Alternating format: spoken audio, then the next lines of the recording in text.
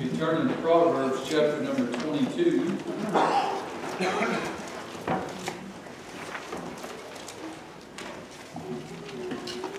While you're turning there,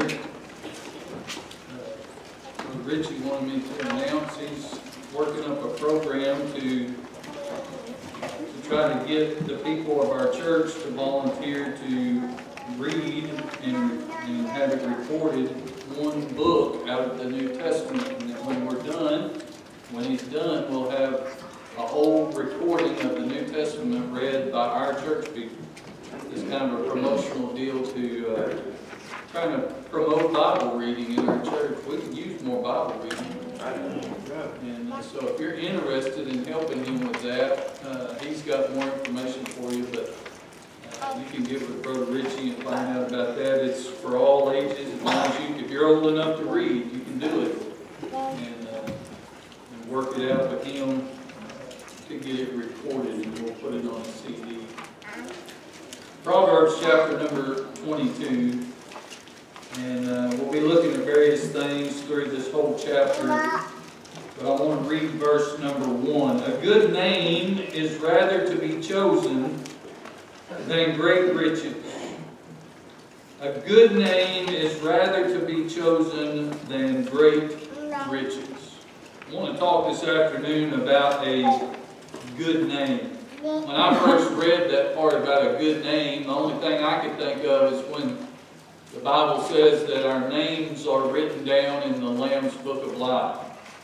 Now I want to just take a minute, just take a second right here at the beginning and just say I'm thankful that my name is written there. Amen. And it's not a good name because it's my name, it's a good name because He wrote it down there.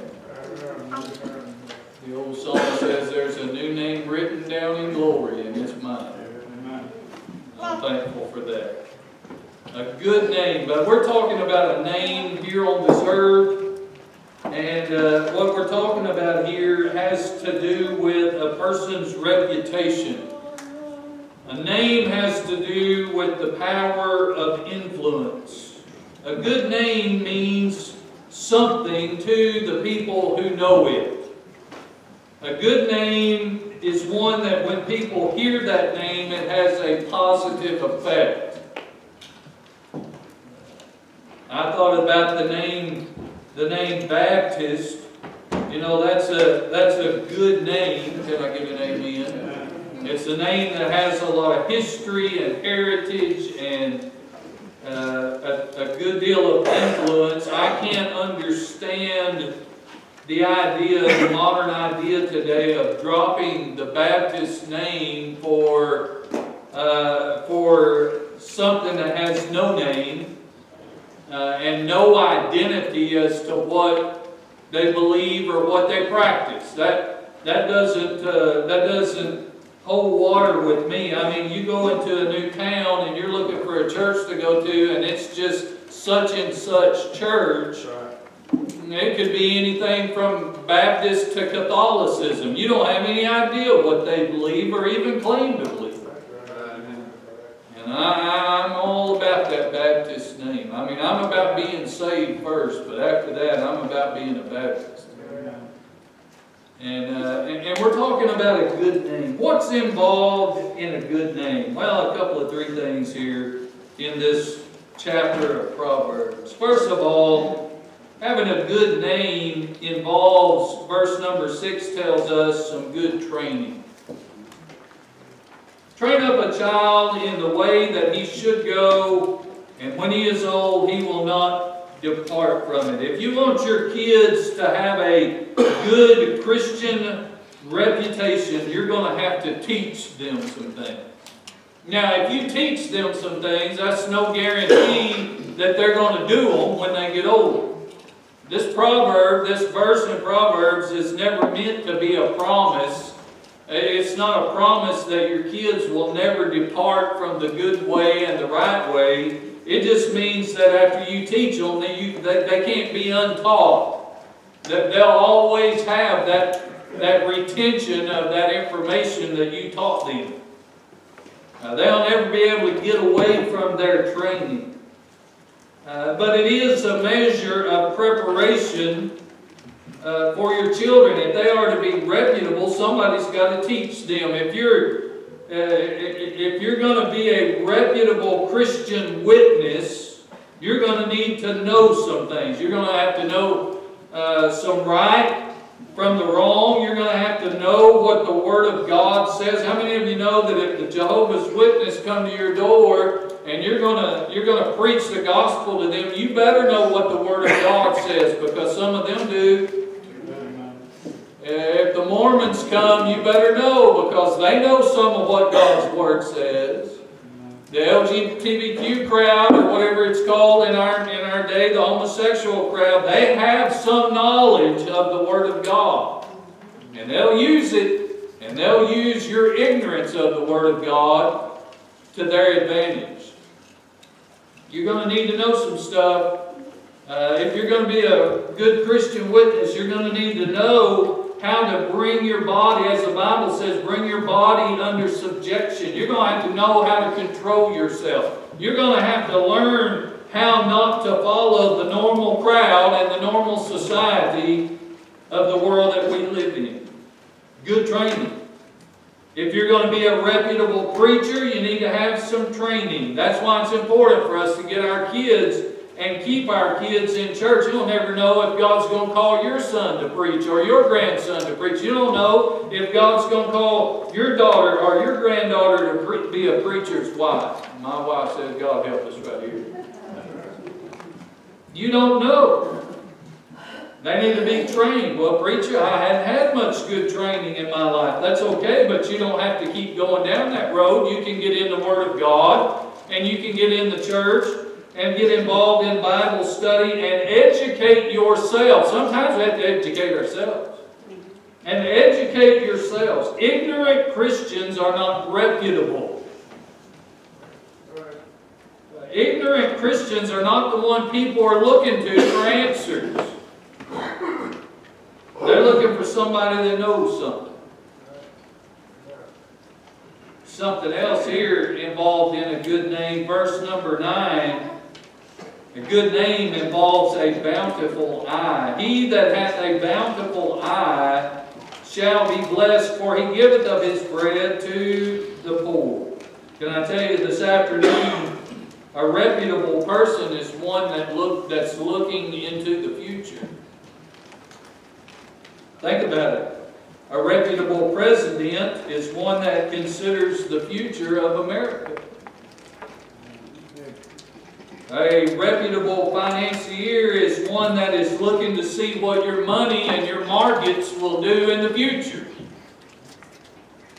The only future looking I do with my money is to see what bills are coming in. Somebody say amen.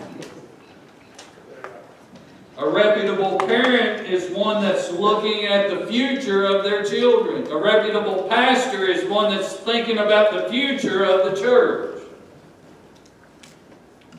But there's more to it here than just considering the future, but there is an expectation. That's what that word bountiful means here. There's an expectation of the future that God's going to do something good. You know, that's something I've learned about Baptists over the last 46 years of being in Baptist churches. And that is that there are a lot of negative Nellies sitting on the pews in Baptist churches. That's right. Amen, preacher. On any given day, you ask them some questions, and the answers you're going to get is nobody's going to get saved, and the church is going to die, and the Lord's forgot about us. By the way, those kind of people, they get titled with a name, but it's not a good one. Somebody say amen. Why would any lost person seek for hope from somebody that doesn't have a bountiful eye? Why would any new believer try to learn something from somebody, from some Christian, that never looks down into the future and sees anything good that God's going to do?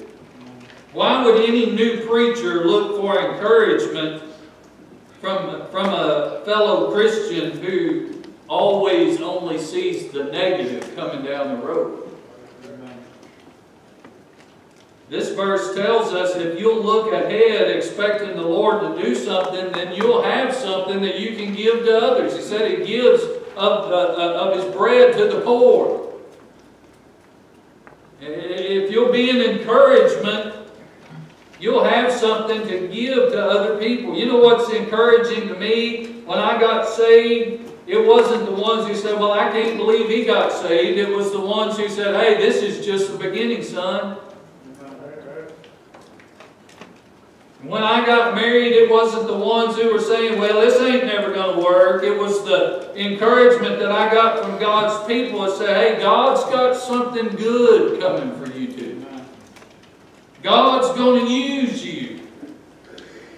When I surrendered to preach, it wasn't the ones that said, well, this ain't never going to make it in the ministry. That's not the encouragement, but it was God's people that said, well, I wasn't surprised when you surrendered to preach. I never understood that because it sure surprised me. I'm pretty sure God was taken aback. It was the ones who says God's going to use you. Future expectation. I don't know about you, but I want to have a reputation of faith and encouragement, not doubt and discouragement. One more thing here, in verse number 28, a good name has to do with upholding the ancient landmark. Remove not the ancient landmark which thy fathers have set.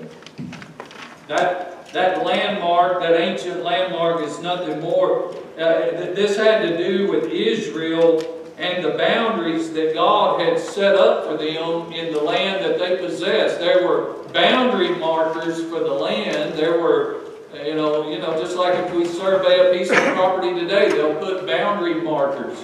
And these were set up by God, and they were not to be removed. To mess with those markers was a sin against God. Well, that's a picture lesson for us. God has given us boundaries. And listen, friends, they are not to be messed with. Amen. What about the landmark of biblical marriage? You want to have a good Christian reputation, it's going to be found among adults that are living together in biblical marriage relationships. What about the landmarks of doctrine? I wouldn't give you 2 cents for a preacher that preaches it one way this Sunday and another way the next Sunday. Doctrinal boundaries. We need to get settled on the fundamental doctrines of our faith and leave them alone. Leave them alone. Don't be messing with them. Don't be messing with how a person is saved. They're saved by grace through faith. Leave it alone. We don't need to be messing with what our job is as believers. We have been commissioned to go and preach the gospel to every creature. That's what our job is. People are flocking to what's called Reformed churches today. It ain't nothing more than modern day Calvinism. That's all it is.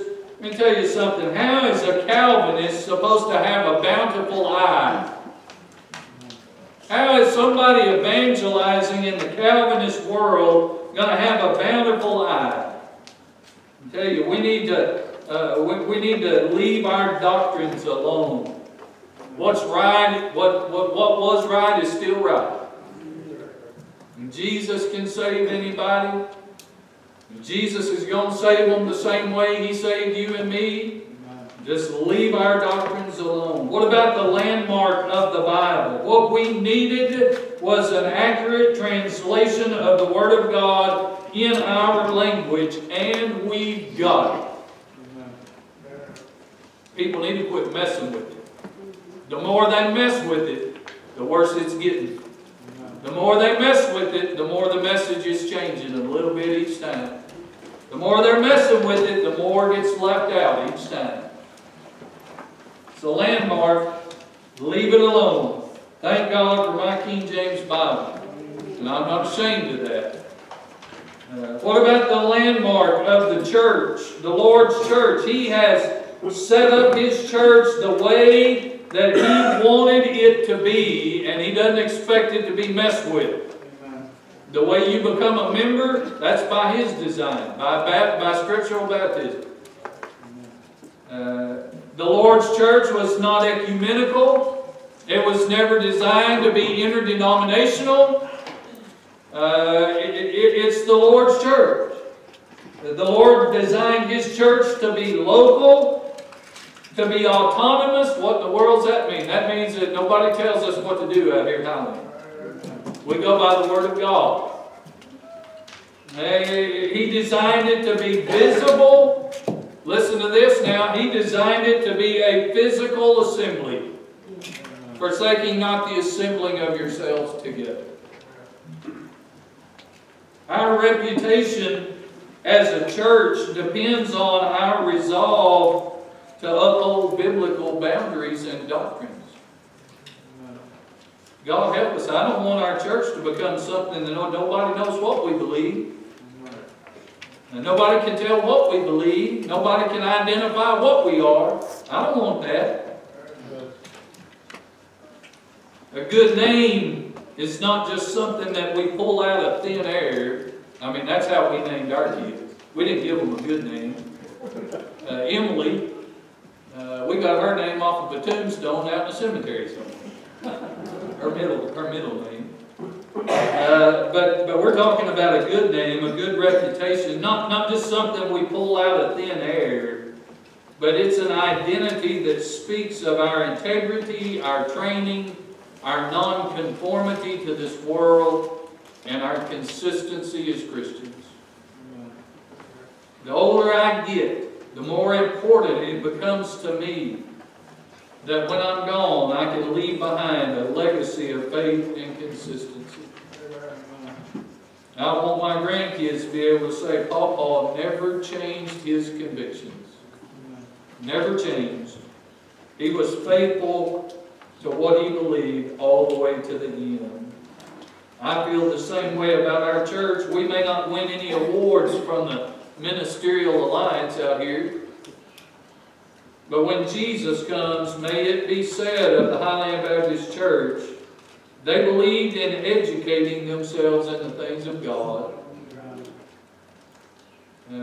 Not just a melting pot of beliefs, but they train themselves and their kids in the doctrines of God. May it be said of us, they believed in God to move and to work and to lead and to bless. And may we be ever known as an encouraging church and not a discouraging church. And may it be said of our church that though the world changed all around us, and the churches all around us began to conform to the things of this world, may it be said of our church, they never changed what they believed and practiced. 1903, King James Bible, Missionary Baptist. 2024, King James Bible, and we're still Missionary Baptist. And I hope it's that way until Jesus comes. Amen. Let's stand.